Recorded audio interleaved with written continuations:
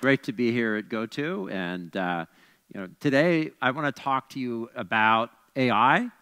Before I jump into that, maybe a little background. I've been at Google the last couple years in the CTO office.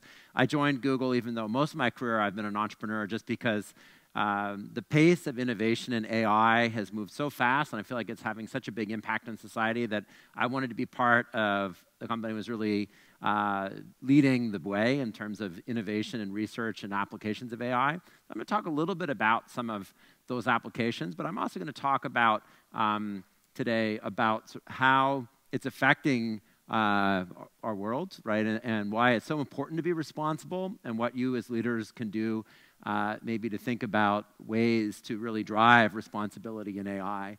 I enjoyed Christina's talk on China, and I think she touched on some points. I actually am not going to go into a lot of depth in the sense that one of the disturbing trends is the rise of authoritarian states applying AI for things that don't align at all with our values, right? And there's not much I'm going to tell you about that here, because I think we'll have a violent agreement that we don't like these kinds of applications. But we also need to think about in our own countries, what is good in our own organizations, how to apply it effectively. So I'm going to start with the assumption of good intent of people that value freedom and want to apply AI for good things, and go from there.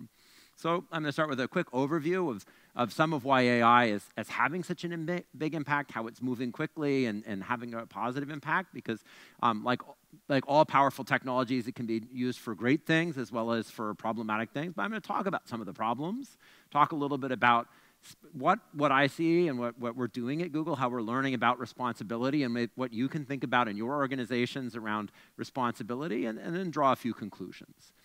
So with that in mind, let's start with the promise of AI. At the start of this decade, before the latest techniques, deep learning techniques, were really computationally feasible, this is the kind of accuracy you could get from computer vision models. Common Task ImageNet was a contest put together by academics, and older techniques had about a 25% error rate. Now, identifying what object you're looking at in a picture isn't trivial. Identifying among multiple breeds of dogs, for example, isn't a simple task. So people make about a 5% error rate. But in just 5 years, using these rapid advances in deep learning, we got to a point where computers were achieving superhuman results, about a 3% error rate. So rapid advance indeed, right? And that's not isolated. It wasn't just in vision. We saw a similar thing around language models. So we just wrote a blog post for Google AI about using the latest research in deep learning, BERT models, to be the biggest improvement in Google search in the last 5 years. And as in this example, they have a better ability to understand the meaning of what the user is asking. It's not just a bag of keywords, right? So in the example here that's maybe a little hard to see, when you're asking about needing a visa, instead of finding a news article about what's going on with visas, you find a link to how you could actually go and apply for a visa that is a better capture of the intent of what you're after. And this turns out to be important because people are increasingly asking Google search to answer things, to get helpful answers in a more natural way. And 1 in every 6 searches that's done at Google, roughly, is never been seen before. So we don't have a lot of statistics on what a person might be looking for. So being able to break down those queries into what they mean is really valuable, right? So that's one area where we're applying AI in our products. Another one, who here uses Gmail? All right, so you've probably seen this feature where it will help complete sentences for you and make useful suggestions. I find it saves a lot of time when I'm sending emails. An irony here, an example of how fast things are moving. It was about 10 years ago, we had an April Fool's joke about Gmail answering your email for you, and now it's shipping. So not completely, but definitely helping. But in more serious things, not just great digital products that are helpful in everyday lives, but take a look in the domain of health. One example, diabetic retinopathy caused by diabetes. It's one of the fastest growing causes of blindness. There's over 400 million people worldwide who have diabetes. Boy, that's annoying, that icon. Sorry about that. Let's quit that. As you can see, it affects people around the world. Large numbers of people and growing in Southern Asia and Eastern Asia in particular, Western Pacific. So there's a lot of people affected by this. in many third world countries, there's significant shortage of doctors, and almost half of victims of this suffer eye loss before diagnosis because it's hard to get to a clinic, hard to get to a doctor. So applying the similar kind of vision techniques, we've been able to come up with a screening algorithm that's gone through clinical trials that's actually better than human experts, ophthalmologists, which can make a big difference. So someone can use a smartphone in a rural neighborhood in India and go and realize that they're at risk and get treated, right? So as an example of how AI can have a big impact. We're also using it to create a whole variety of applications and using it for other important things like modeling the science to help with climate change, right? So there's a lot of really good applications of AI.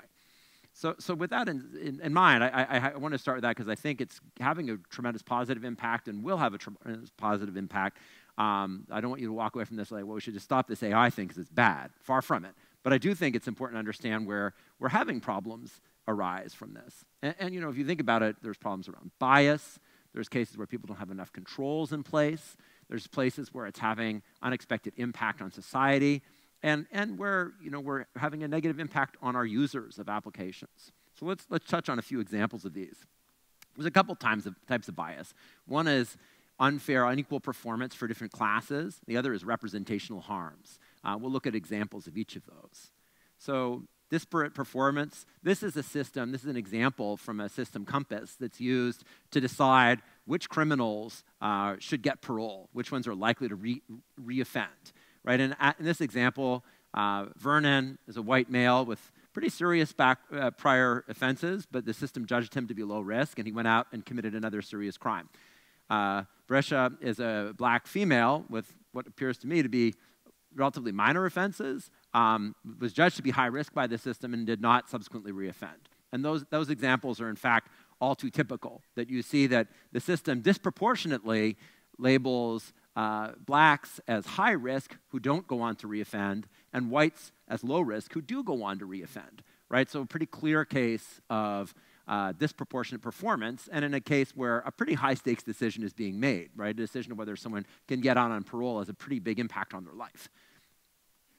Another example, this is a recent study from UC Berkeley showing how in fintech, with fintech models, which don't explicitly include race anywhere, there's nonetheless racial discrimination going on that African American and Hispanic applicants are paying 8 basis points higher interest rates on new loans and 3.5 higher on refis, which amounts to $750 million a year in extra interest paid due to discrimination. Right? Also another example of how racial bias can have a big impact.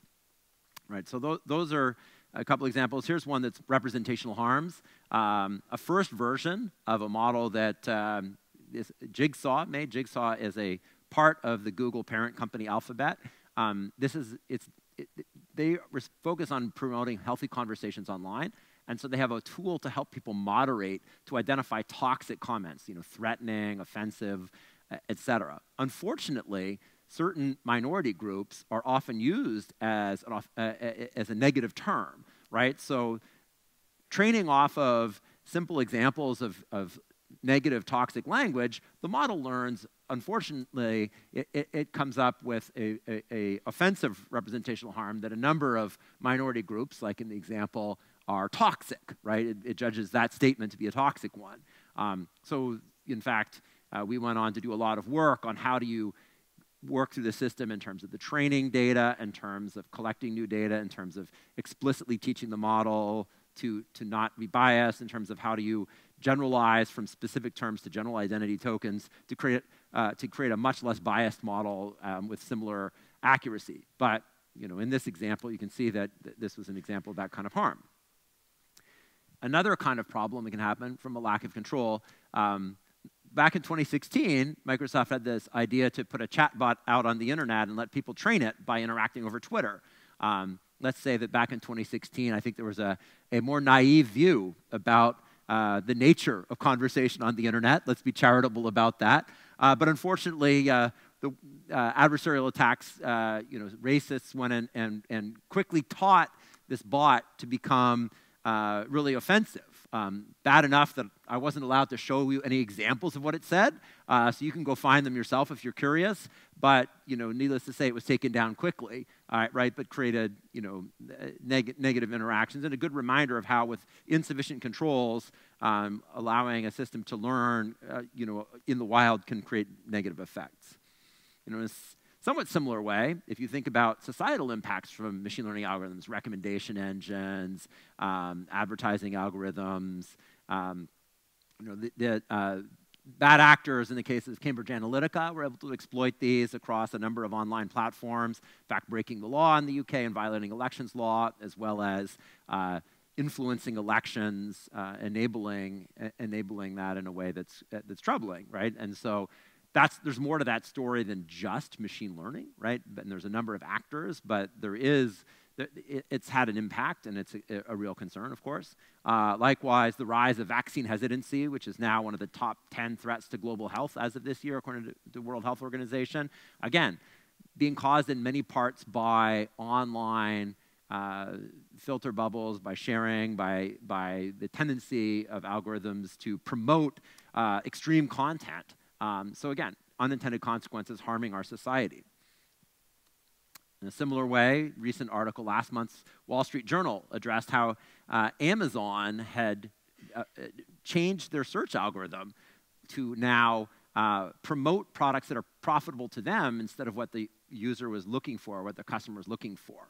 And in that article, I think a couple of interesting points are, one, that the search team that was responsible felt that this was a fundamental violation of their principle to do the right thing by the user. So they felt it was harming the user and deceptive. However, it was also observed in the article that this pressure to start changing the way the algorithm worked happened right after after a reorganization happened, where that search team now reported to the retail team that had as its primary objective driving profitability. Right, and I think that's something that's important as a teaching moment, and for all of us as leaders is creating that kind of a conflict of interest where a team is being measured on an outcome will put a lot of pressure to do the wrong thing, right? So if you say, hey, we value our users, we put our users first, but we're going to measure you on profitability. A lot of times bad things happen. In fact, in the article even talks about the lawyers. The lawyers said, well, you can't explicitly optimize for profitability. That's going to be a problem. But you just put up a metric, and we'll just judge the improvements we're making based on that metric. And guess what? It achieved the same outcome, right? So that's problematic too, right? In that case, being deceptive and in some sense manipulating users.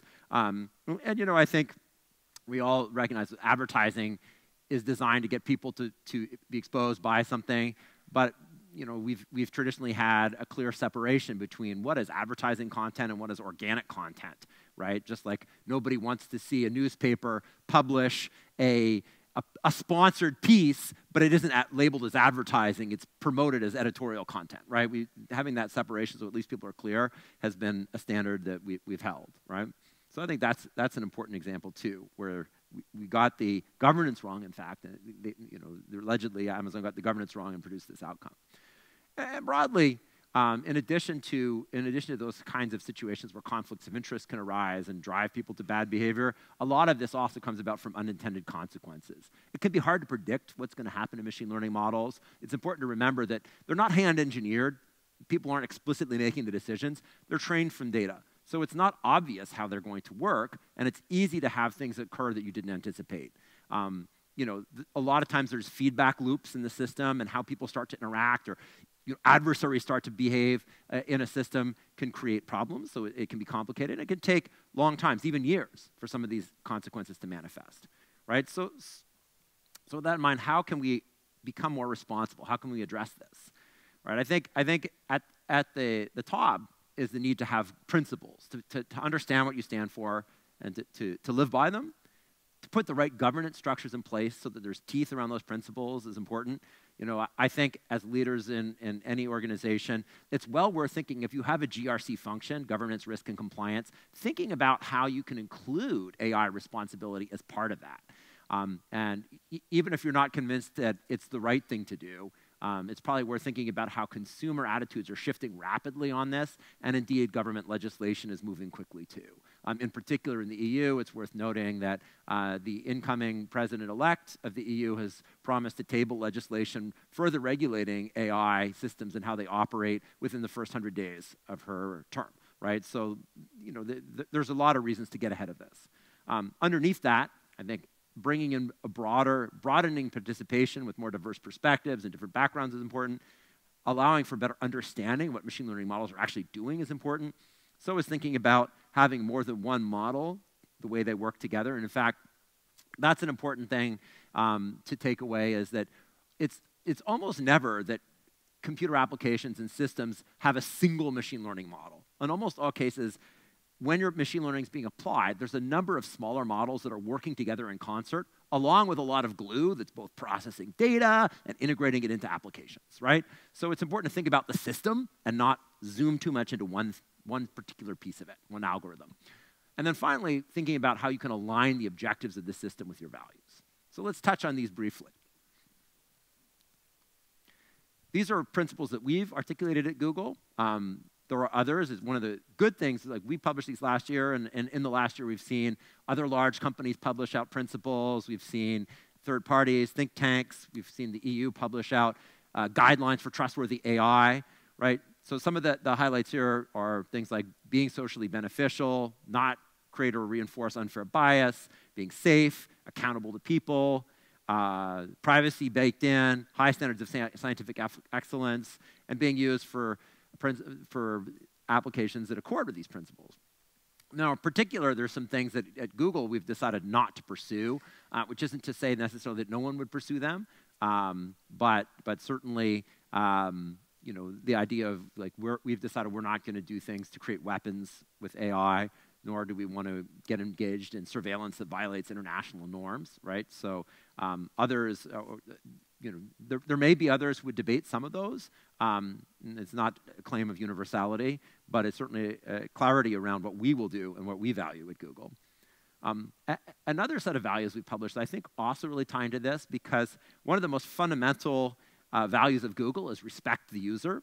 And to me, what flows from that, the notion of digital well-being is something that we've really embraced in the last few years as an important notion. That's part of respecting the user, right? And you can see how this also weighs on how to think about machine learning, right? So giving users awareness of what's going on, encouraging mindful use, enabling control, right? What does control mean? Well, in a lot of cases, control means giving people more ability to influence the way a machine learning algorithm acts, right? So algorithms that just kind of lead people into doing something and become really, say, tempting.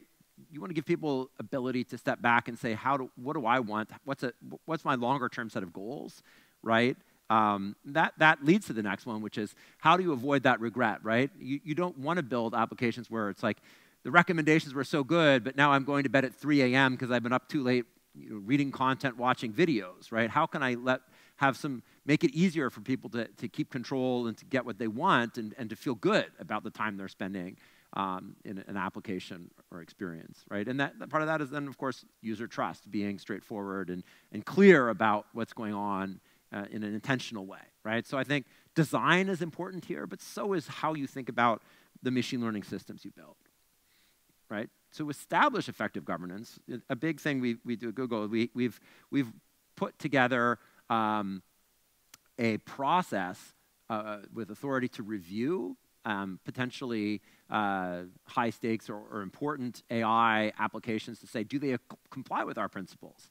And do we need to put some guardrails or modifications around how things will roll out or even stop them, right? So we have review committees and we have a process. And indeed, you know, I think you have to have a review process in order to have teeth, which is multidisciplinary, right? It's not just engineers, but it's policy experts, it's legal, it's privacy as well, right? As well as having process and ability, right? So that's one side of governance. Just as important in my mind, as I said before, is really thinking about how to set things up so you have the right incentives for people to try to avoid conflicts of interest, right? I think a counterexample, the way Google separates the search product area from the ads product area, so the search product team is not evaluated based on ad revenue, is really important.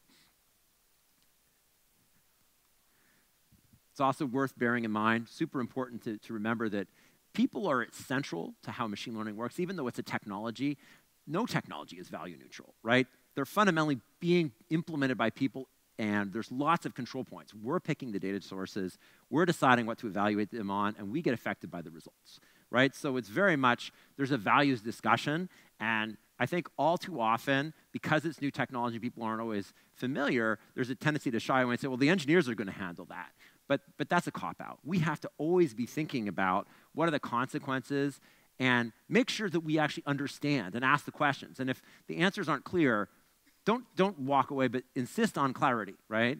It's too important to simply say, we're just going to let that be a technical detail that I don't understand. It has to be brought up. Part of that is like, how do you get the right kind of model understanding, right? There's a lot of research around model understanding, a lot of visual tools and lower level research around understanding complex neural networks, right? But there are different needs for different audiences, right? So engineers typically want to debug and understand and improve algorithms as well as address problems like bias or errors in the model. But domain experts, business leaders need to have a different set of needs, right? They need to have trust. They need to have higher level transparency about what's going on, what the impact is, how things are working for different populations, as well as, you know, another key thing is, of course, having clear metrics, right? So it's important to say, you know, this is an evolving field, but what are the techniques we can use to get clear understanding of what's going on in our models? This is an example of model interpretation. This is research integrated gradients that we did at Google that's become a popular technique for understanding. In this case, it's trying to say, why does the machine learning model think that that's a picture of a fireboat? And it highlights the pixels in the image that led it to that conclusion, right? So ways of visualizing and making that helpful. We've also done things like come up with data cards to document data so anyone can review and say, what data was used in this, and does this make sense? And model cards, documentation of the machine learning models, again, for a broader audience to have a sort of standard way of understanding a machine learning model and think about how it might be relevant or what the risks might be. So I think this is interesting research, this notion of where you've got high-stakes decisions, try to pick models that are simpler, that are easier to explain, rather than complicated models, right? So it's worth pushing back. The right answer isn't always the most complex model. You really do have to trade off understandability for performance of model. In the paper, they have an interesting example of that recidivism system that was biased. Turned out that there's a simpler one based on just a handful of rules that performs almost as well and it's clearly understandable, right? So favorable. The diagram here on the left shows how these research projects around model interpretation are not always so helpful or intuitive. The system gets it wrong and thinks that dog is a cat, and the explanation is highlighted, right? The hotter pixels are more of the reason why it's what it's looking at, which doesn't really help us understand why the model isn't working, right? Sometimes you can, but you know, it's not perfect, right? So where you can, having simpler models is really preferable. You know, another important thing then is having multiple metrics, both in simulation before you release the system, but then when you do live tests. I mean, hopefully you're doing at least A/B tests or various forms of bandits to have multiple versions of models live and comparing them. But don't just compare on one thing. Don't just compare on, hey, the thing I'm optimizing, right? Also look at what are secondary metrics? Is user sentiment changing? What's churn looking like? What feedback are you getting? How is time spent varying? Like, look at a variety of relevant metrics to get a better insight into what's happening and see, like, are there problem areas? You can slice them too, right? Slice them by subpopulations and see, is there a problem in some area? That's good to know, right? Another thing that comes up is secondary models, ways of detecting things like, this is an example of a conspiracy theory video. It turns out if you find it on YouTube, it's not much harder to find them. We've done a lot of work to make them not so prominent in searches and recommendations. But if you do, you know, we'll put up a little disclaimer that links you to the facts about the moon landing when you're watching a video that's questioning it. So that's an example of a secondary model, right? And there's a lot of these, like identifying toxic comments or sensitive information. So there's a role for that.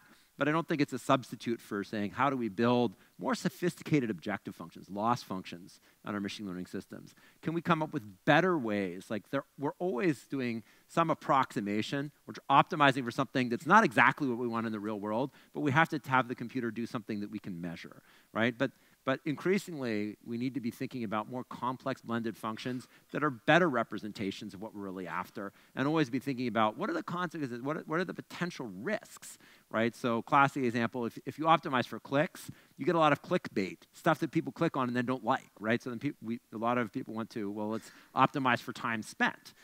The problem with that is that can also lead to user regret, right? So harder to say, but how would you optimize, for example, for time well spent? How do you really get a proxy for what is good time that users feel like is healthy, right?